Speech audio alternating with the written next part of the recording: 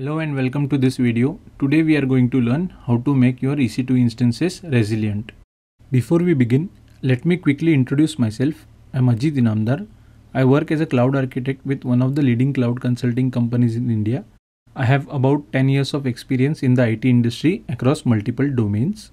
I am 9x AWS certified professional. Apart from that, I am also recognized as an AWS ambassador and a community builder.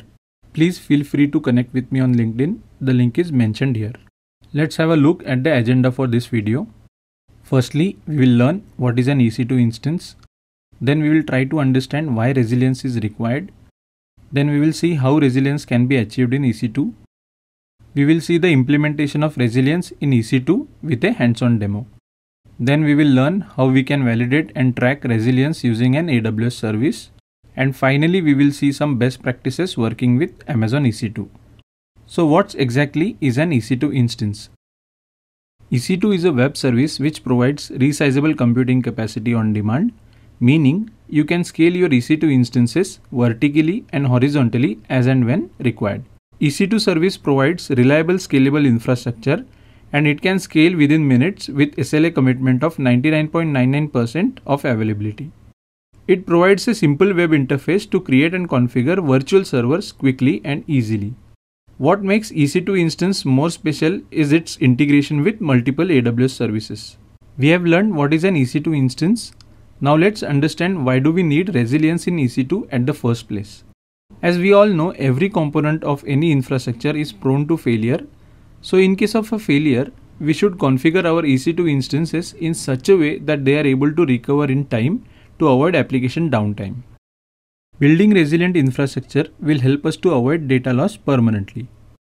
Building a resilient infrastructure will minimize your RTO and RPO.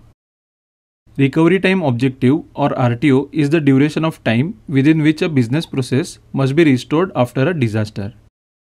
Recovery point objective or RPO refers to your company's loss tolerance, that is, the amount of data that can be lost after significant harm to the business occurs.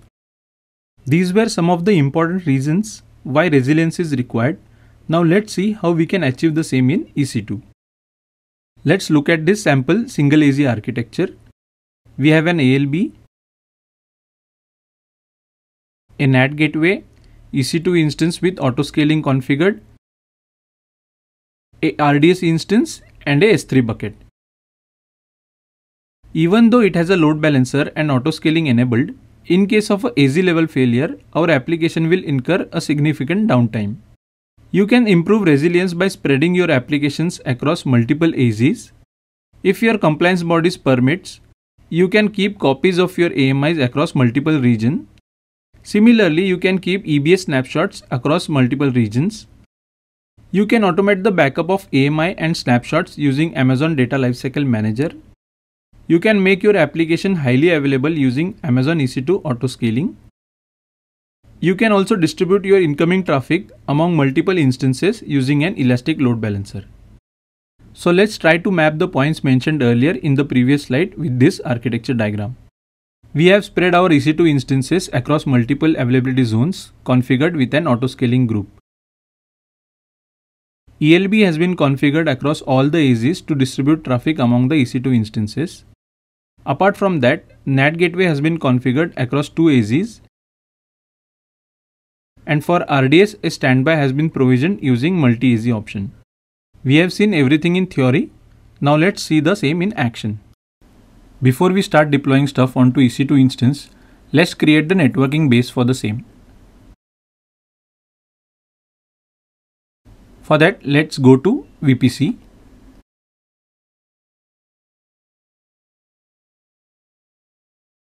Click on Launch VPC Wizard. Under the VPC settings, you will find two options, VPC only and VPC and subnets, etc. Let's select the second one.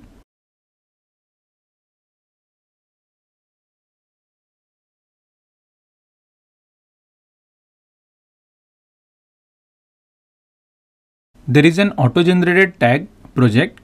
Let's keep it as it is. Let's keep the IPv6 CIDR block to IPv6. Select availability zones as 3 for high availability. Select the number of public subnets as 3. Select the number of private subnets as 6 for app and DB layer segregation in the future.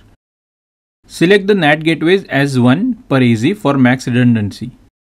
Select none for VPC endpoints. Enable the DNS host names and choose Create VPC.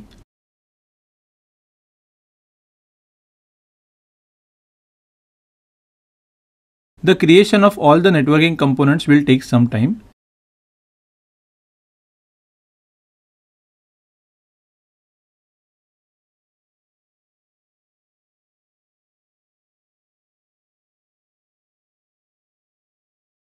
Once done, let's quickly validate whether it is created as expected.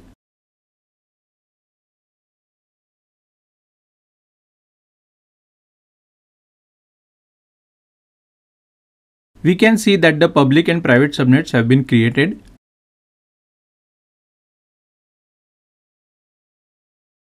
A single route table for public and 6 separate route tables have been created for private subnets. In the private route table, you will see a route out towards the NAT gateway for destination 0.0.0.0/0. And for public subnet, you will see a route for internet gateway. Let's quickly check internet gateway and NAT gateway and move towards the next step.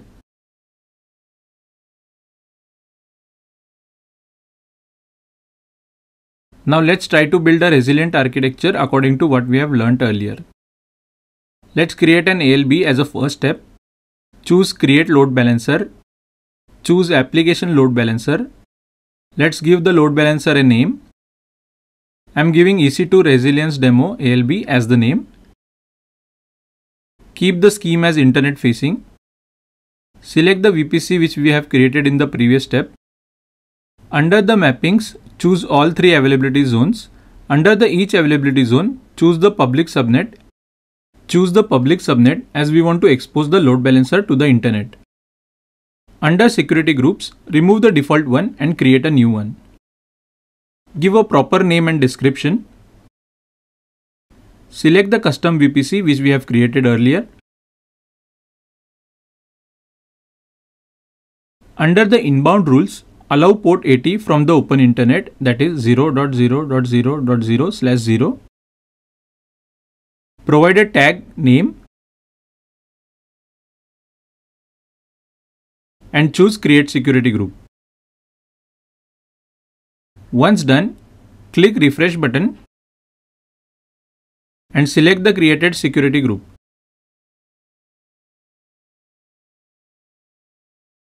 Under Listeners and Routing, let's create a target group. Keep the target type as instance. Give a target group name. Keep the port as 80. Keep the protocol version and health checks as is. Add a name tag and click Next.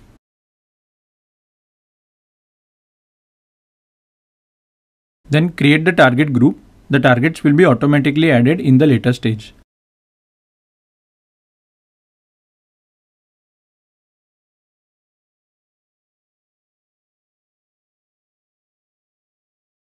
Refresh and select the target group we just created.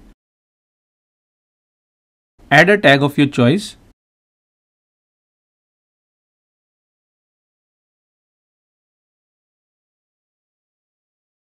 And then choose Create Load Balancer.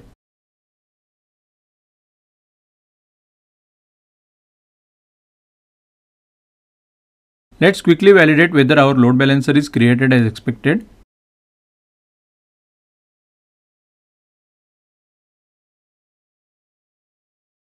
Once done, let's move towards the next step, that is creation of launch configuration. Click on Launch Configurations. Create launch configuration. Give a name of your choice.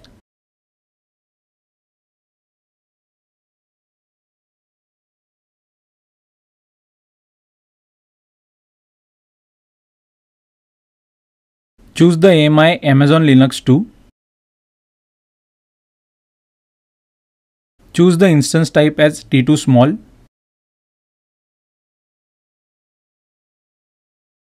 Click on Choose. Keep the additional configuration as it is. Under the advanced details, I am adding an user data to install PHP Apache.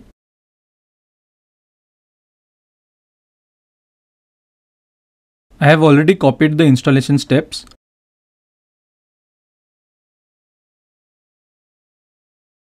Let me quickly validate all the information.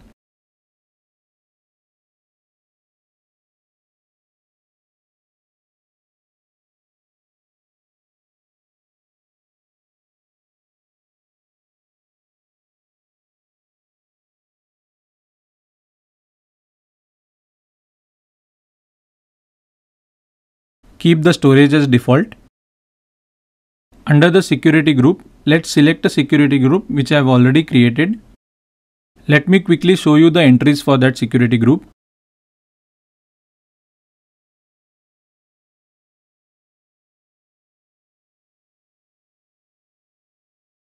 In the inbound rule, I have added a security group of the load balancer as a source on port 80. Let's go back to the previous screen. Under the key pair section, choose an existing key pair. I have already created a key pair. Let's select that. Once done, let's click on Create Launch Configuration. Now that our launch configuration has been created, let's create the auto scaling group. Select the launch configuration, click on Actions and click Create Auto Scaling Group. Give auto scaling group a name of your choice.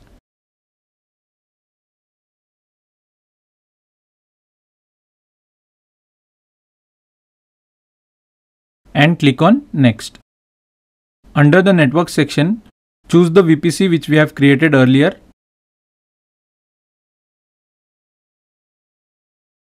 And under the subnets, select Private 1, Private 2 and Private 3 subnets.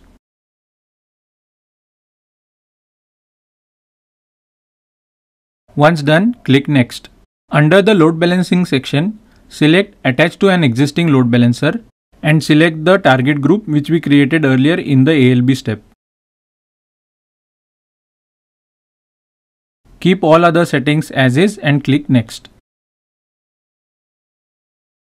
For this demo, I am keeping the desired capacity as 2, minimum capacity as 1 and maximum capacity as 4.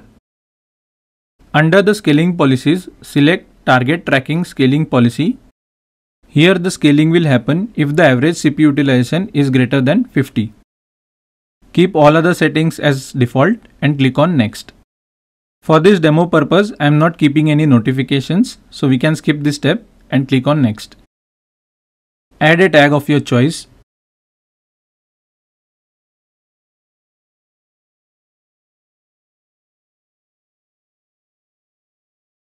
And click on Next. Let's quickly verify all the settings and click Create Auto Scaling Group. The auto scaling group has been created and the status is updating the capacity. Let's go to the auto scaling group.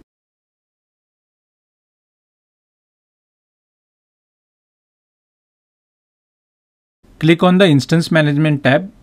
You can see that 2 instances have been registered under the auto scaling group and the status is healthy and the lifecycle is pending. Let's go to instances and check whether we can see the instances there as well. I made a typo in the tag name, that's why we cannot see the name in the name tag.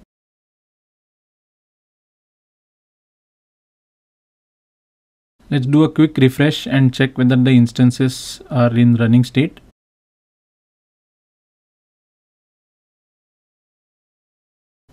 Let's quickly validate whether the auto scaling group has added our targets in the target group for the load balancer.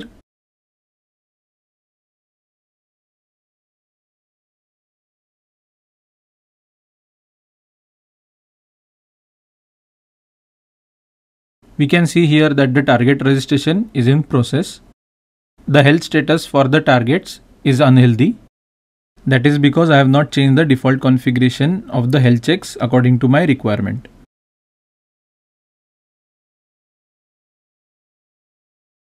Let me check the name of the file that I have created in the user data under the launch configurations.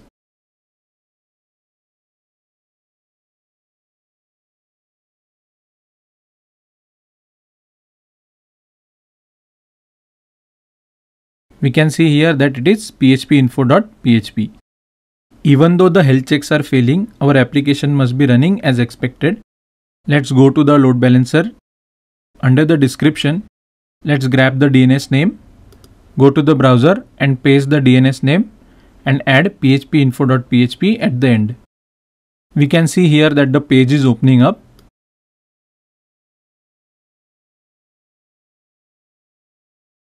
Let's do a refresh and check whether the IP address is changing. Here we can see that the load is getting distributed among both the servers. Now let's work on getting the health status healthy. Go to your target groups. Go to health checks. Click the edit button and under the health check path, add phpinfo.php. Once done, save the changes.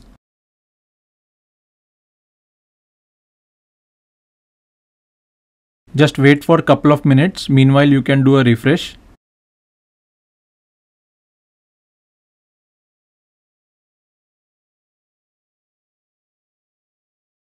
After checking for some time, now we can see that the health status is healthy for one of the instance.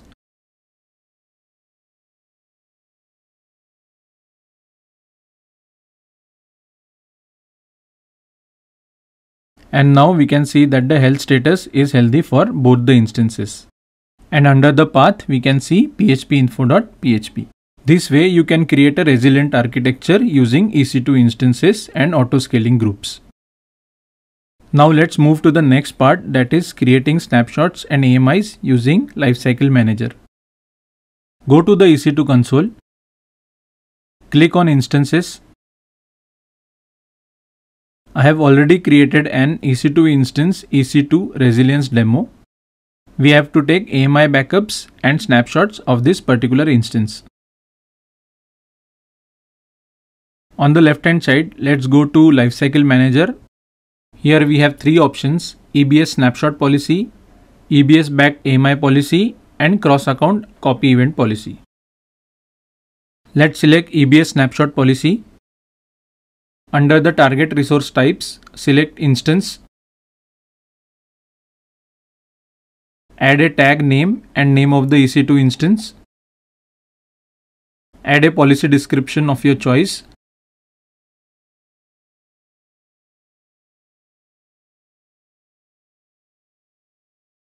We can keep the IAM role as default. Let's quickly check what are the default role permissions.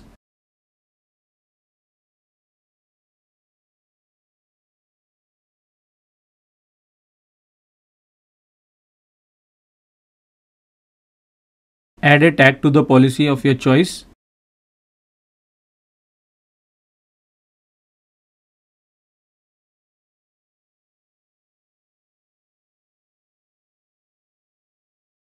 Keep the policy status as enabled. Keep the parameters as default. We do not want to exclude the root volume. And click on Next. Here we can add a schedule of our choice. I am choosing the custom cron expression. I want the snapshot to be run every hour. Accordingly, I am setting the cron expression.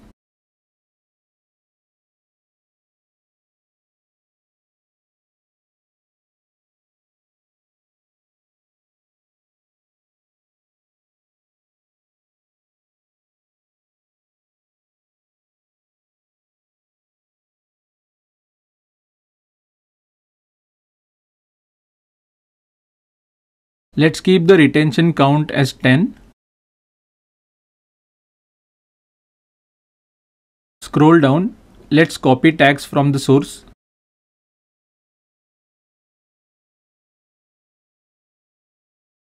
I am enabling the fast snapshot restore for this particular demo.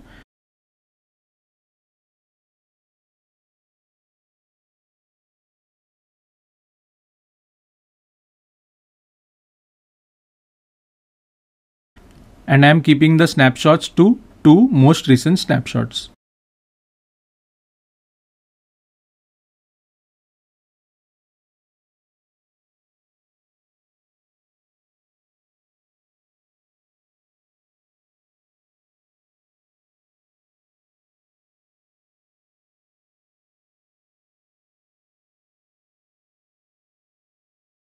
Under the availability zone, I am selecting all three availability zones for redundancy.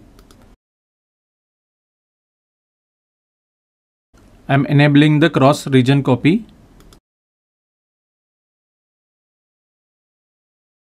Keeping all other options as default.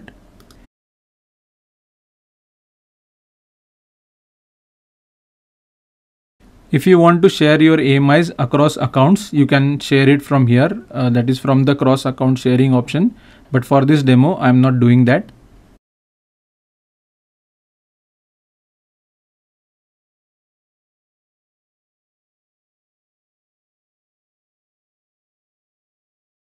Once all settings are done, click on Review Policy. Let's quickly review the policy and click Create Policy. Now we can see that the policy has been created successfully.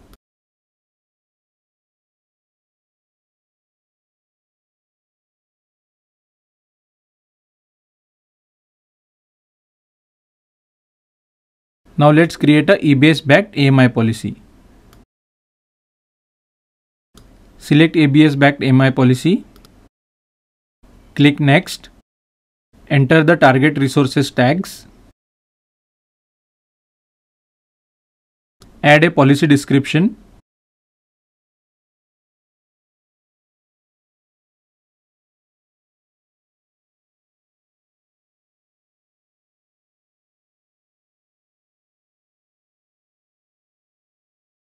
Keep the IAM role as default. Let's quickly verify the default permissions. Add a tag of your choice.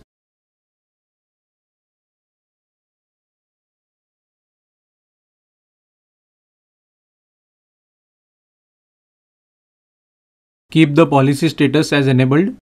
I am keeping the reboot instance at policy run as no for now. I have added the tags, however I forgot to click the add button.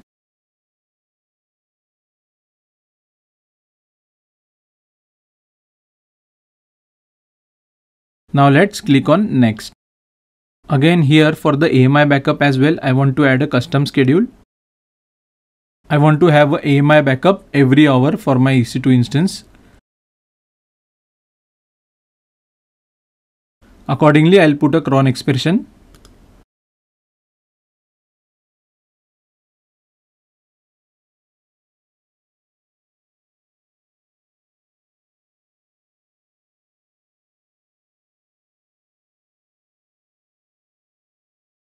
I'll keep the retention count as 10.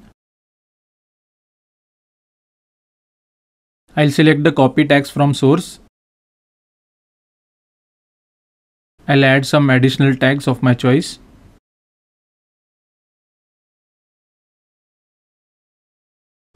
I'm keeping the AMI deprecation options as is for now.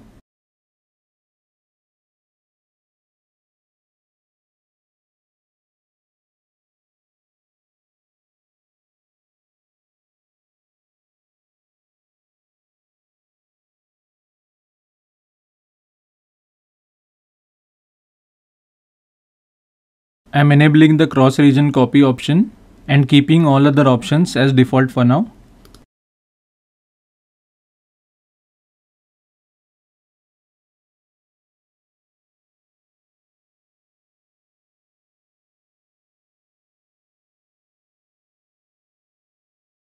Once done, click on Review Policy. Quickly validate everything and click Create Policy. Now here we can see that both the policies have been created successfully. We have seen some of the options to make your EC2 instances resilient. AWS service called AWS Resilience Hub, which provides a central place to define, validate and track the resilience of your applications on AWS. It will gather data from multiple AWS services and provide findings in the console. Accordingly, we can investigate the findings and take remediating actions. These are some of the best practices we must follow while working with EC2 instances in general. Use IAM users and IAM roles to manage access. If you want to extend access to any application hosted on EC2, always use IAM roles. Always implement least permissive rules for your security groups. Avoid allowing port from open to world sources. Use instance metadata and your custom resource tags to track AWS resources. Deploy critical components of your workload across multiple availability zones and replicate data accordingly. Do not hardcode IP addresses in your application to handle dynamic IP allocation. Backup your AMIs and EBS volumes regularly to avoid data loss. Hope you now have a fair idea on EC2 resilience. Thanks for watching. Please watch out for this space for more such informative content.